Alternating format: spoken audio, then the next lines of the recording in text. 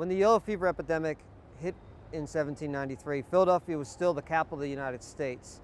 At that point, wisely, the president and his cabinet fled the city.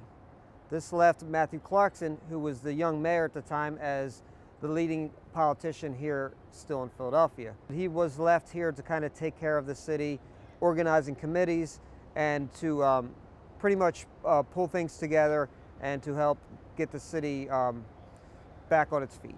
Now, another thing he did after all this was said and done was he was involved in working towards making better sanitation in the future. Like I said, yellow fever continued to hit Philadelphia and other cities every year. Ironically, Mayor Clarkson would die in the year 1800 of the yellow fever epidemic and is buried here with his wife.